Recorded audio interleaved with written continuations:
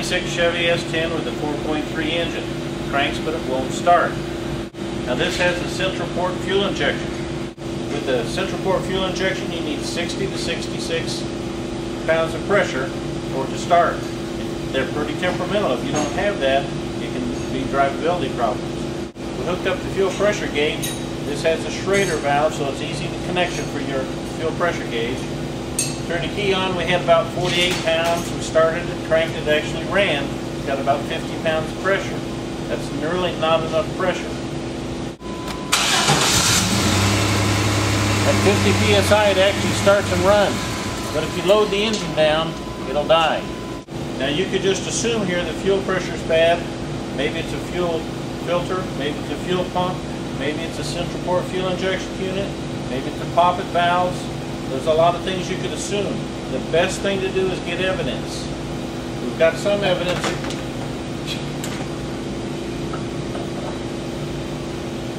We've got some evidence here with the fuel pressure, but what generates that pressure? The fuel pump. Let's tap into it with a lab scope and see what that fuel pump looks like.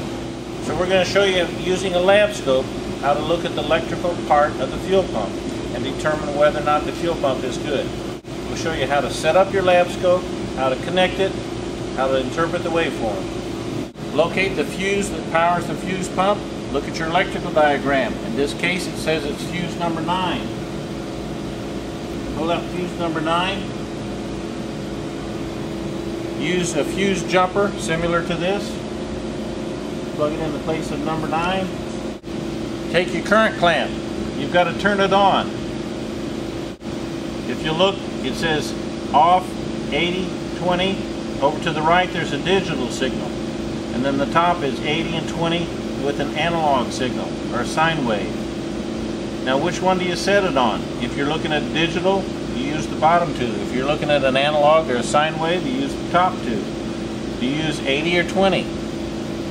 Easiest way to do this is, what's the size of that fuse that we pulled out? We pulled out a 20 amp fuse. So you should move this up to the 20. If you were on a circuit that was more than 20 amps, you'd need to go to the 80 amp setting. Once you get it turned on and set, then you need to push the 0 tab so that it will 0. Do all of that before you hook it up to the wire. If your polarity is wrong, simply unhook it, turn it around, reattach it. Okay, on my particular scanner, when it opens up, it's over here, and I come over to scope meter. Now I want to choose lab scope.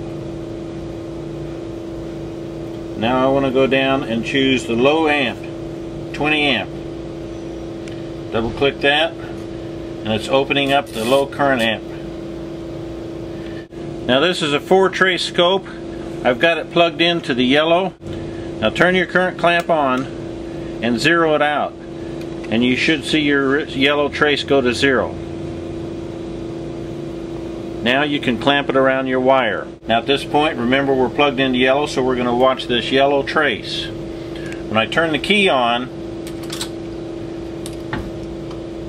that is how it is set up.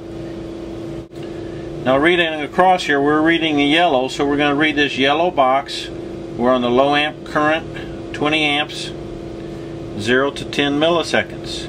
You can change all of those up here in your sets, in your setup, in your sweep, in your trigger and cursors, so forth. So when we turn on the key, watch the yellow trace. That's the fuel pump. As you know, the fuel pump's going to run for a few seconds. If you don't start the vehicle, it's going to turn it off. That's what we had. Now that was a little bit hard to see. So if we want to change it and see it a little better, we can go up and change our sweep. We're at 10 milliseconds. Let's broaden it out to 20 milliseconds. Okay, now you see we're reading from 0 to 20 milliseconds. We're still reading low amp current, 20 amps. Let's turn the key on again.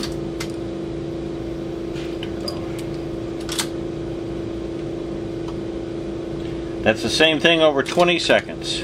Now I want to do it one more time. I'm going to change my sweep to 50 milliseconds. This gives you the ability to look at it a little bit differently. Now when I turn the key on, you can see there's like 3 different places there. Now when we start this vehicle,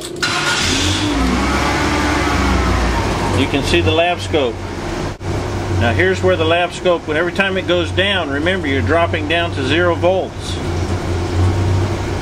We're on the yellow trace, so you're reading the yellow numbers, 0 volts. It goes up over 7 or 8. Now I want to change the sweep while we're live. I'm going to change my sweep to 50 milliseconds. It just compresses it so you can see the fuel pump is running up here and stopping. Fuel pump's running. Now when you shut it off, if you stop when it's down here, it's not going to restart for you. Change my trace to 100 milliseconds. You can see it again. We've got a lot of dropouts. Now if you were looking at 500 milliseconds, it would look like that. Going back to the original preset was 10 milliseconds. You can't see it. There's one long dropout there. That's why it's easy sometimes to go to more milliseconds, so go back up to 50. It gives you a better picture. You can see the dropouts very clear. So now we've got evidence that fuel pump is bad. Electrically it is bad. If it's bad electrically, it can't be good mechanically. We're going to change the fuel pump, then we'll come back and show you the same vehicle with a good fuel pump and show you what the good waveforms should look like. Okay, we've replaced the fuel pump, so now we know we got a good fuel pump. We turn the key on, and you can see it run for a few seconds. And that's a good pump. Now we're going to just start it. Again, we're looking at the yellow trace, 0 to 10 milliseconds. You should have approximately good humps across here, about 8 of them. They should be nice sawtooth type waveform. So that is a good fuel pump electrical pattern. Okay, change the fuel pump. You can see the new pattern. We've got a nice electrical pattern. We've got a fuel pressure back, engine accelerates well. Learn to use your equipment. It'll help you not guess, but find evidence so that you can be sure of your repair.